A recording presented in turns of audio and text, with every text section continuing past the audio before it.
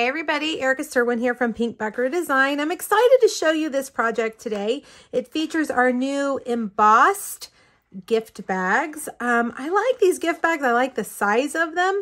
They, let's see, let me compare them to an ink pad. So see, they're not huge, but they're not tiny either. It's not going to cost you a fortune to fill it, but it will hold something more than just a couple of pieces of candy. What I love about these also is that all you have to do is pop it open. There's nothing else you have to do. Sometimes we don't have time to make 100, intricate, adorable 3D projects. Sometimes we need something that we can pop open and fill, and that's what these are. So these are really great. This week on my blog, I'm featuring the potted geraniums bundle, and so I use this to make a tag. I'm going to show you that, and hopefully you'll be inspired to add these to your next order because they really are great. All right, the first thing we're going to do is color our bag, and I'm going to use a spritzer. We sell these in 2 packs. I have filled it with 91% isopropyl alcohol. I don't know what that means, but all I know is that if the number is too low, it will clog your spritzer. So I always try to get whatever the highest number is that my grocery store has. So that's what I have here, 91%. I filled it about 7/8 of the way up and added 2 drops of Melon Mambo ink refill. Okay. All right. Now, the second thing that you're going to need is a box. This is one of the boxes I get at Sam's when I go, just a box top, or actually a deeper box might be better, because when you start to spritz your bag, no matter how much control you think you have of the spritzer, you don't. Honestly, the spritzer is wild and it will go everywhere. And so I always try to see where I'm at. But I always have overspray. So protect your surface. I like to put it in a bag, hold it up kind of high. You don't want a lot of clumping of your colors as you get close. I can never get a completely solid look, but I think that's part of using a spritzer, is the look that you're going for is kind of a splattered, spritzed look.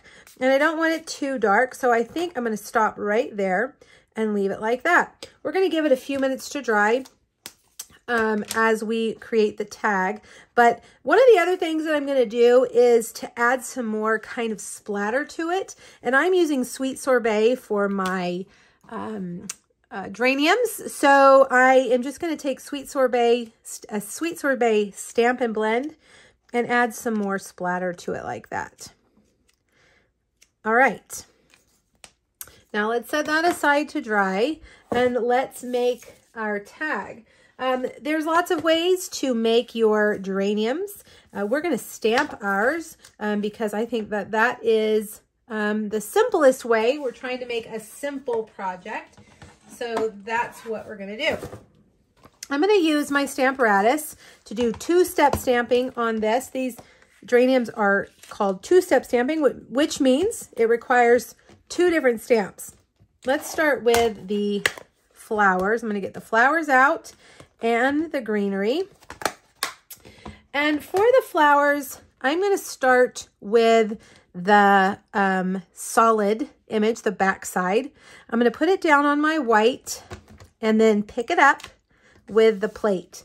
Now, I'm going to use Sweet Sorbet ink for both the back layer and the top layer.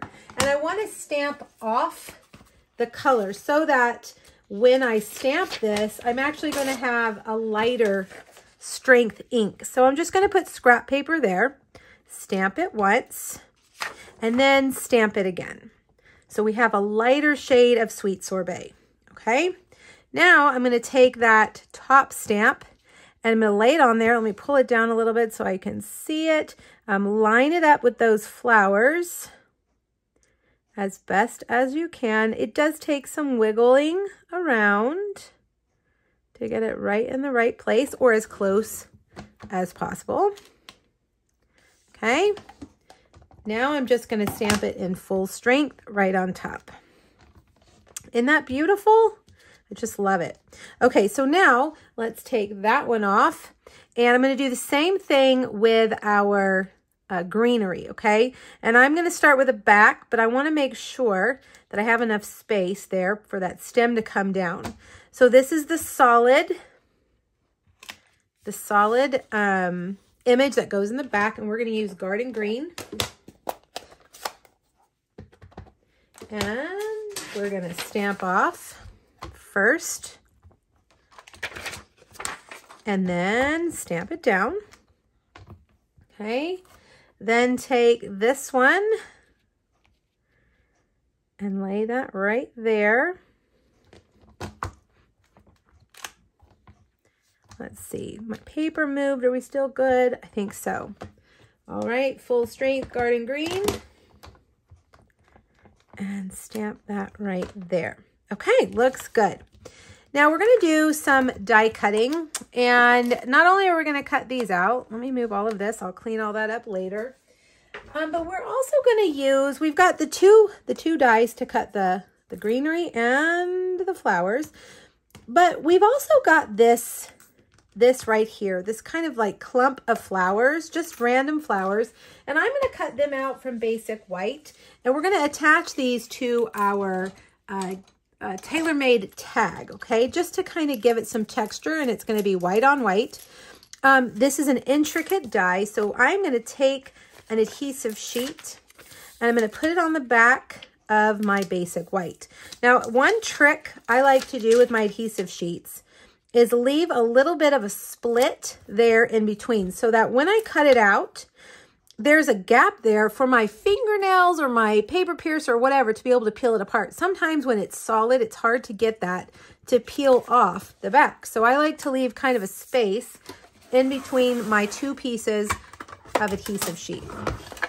All right, so let's put this one down first. I got to look and make sure I get that exactly there so that we get that split. And then we'll bring this one over. I think I'm going to have to do it upside down. Let's see. Let's move this down a little bit. Maybe I can get that in there like that. All right. Now I have my magnetic platform on here. That's going to help hold my piece. And again, I do this all the time. I stamp my two images too close to put both dies down. So we'll run it through twice. We've got to run it through twice anyway for this second flower. So we'll do that. Now I'm going to come back and go over that one a couple of times because when I put the adhesive sheet on the back of the cardstock, it made it thicker than normal. So I want to make sure that I gave it enough pressure as I rolled it through there to get all of those little edges cut, because we're not just cutting the outside edge, we're cutting the inside edge as well. Okay, so there's that. We're going to do another one right here. Let's move this one out of the way like that. And then we'll put this one here like this. I almost got too close, didn't I? Cut into that image almost. Whoops. Okay, well good, it stayed. There we go. Let's run it through again a couple of times just to make sure that those flowers can cut all the way through. There we go. Now there's one other thing that we need to cut, and it is the label. This geranium dies have a beautiful shaped label. So let's get that over here too. And I'm going to put that on this piece because we don't need the adhesive on the back of that. All right, we are done with our cut and emboss. Let me clean up a bit.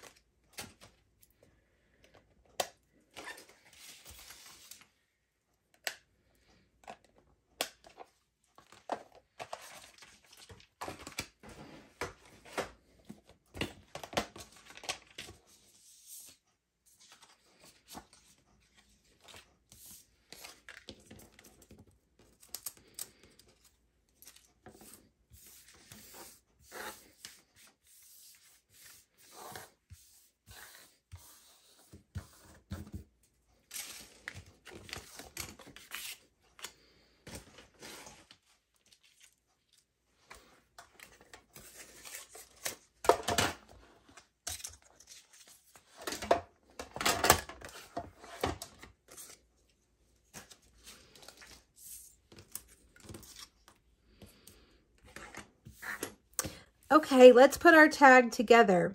Again, let's see if I can find that split in the adhesive. It's right here. It's going to help me pull that off like that. And it's hard to see when you're doing white cardstock because the adhesive sheet is also white. So I'm going to put one up like that. Okay, and then we'll do the other one down on the bottom. Like that. Now they're going to overlap a bit, but that's okay, because we're going to take these and we're going to overlap them mostly over most of the tag. Now let's stamp our sentiment here in Sweet Sorbet.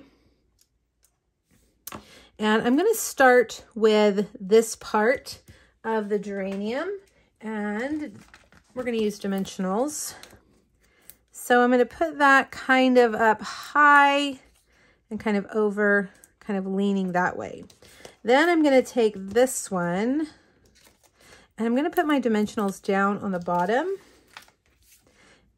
so that I can tuck the flowers behind it as well. All right, so we'll put that there. And then last but not least, let's get those geraniums and tuck them down like that behind that label. All right, now I have gotten a piece of the Heart and Home Designer Series paper. This is in our spring catalog, and it's actually getting ready to retire. So make sure you grab it. Every piece has a white kind of a wood pattern on the back, which I really like. I'm going to cut a V in the bottom of each one, and I like to go up the center like that and then trim them from the corners. This one is 2 by 5 and this one is 2 by 6. The last thing I'm going to need is a clothespin. These mini clothespins are from Walmart in the little craft area. Okay, so there's our bag. Because we use the alcohol, it dries really, really fast. And I'm going to, let's adhere all of these together so they don't fall apart when our recipient unclips this from the bag. Okay, so just adhere them together at the top, and then we're going to clip that on. And then we have this lovely new ribbon. It's a natural finish ribbon, and it's, I think, about 1 inch wide. It's very wide compared to our other ribbon. Let's see, what does it say? 7/8 of an inch. Okay, so not quite 1 inch, but it makes great gift wrap, you know, bows for your gifts, bows for your gift bags. I like the natural color. All right, so just twist your bow around, get it nice and pretty, fluff it all up, and then cut those ends at an angle. Now here I'm going to use mini glue dots, but I think that I would recommend a glue gun, a hot glue gun if you have one. This is a pretty big bow, and I think the glue dot will be okay, but just to be sure, if you're transporting this, giving it to someone, I think it would be best to use a hot glue gun. Okay, there you have it, you guys. Make sure you check this project out by clicking the link here on YouTube and go back to my blog. There's a complete supply list and measurements on a PDF, free PDF for you, as well as 2 other potted succulent projects. All right, everybody, have a great week. Let me know if you have questions. Thanks. Bye-bye.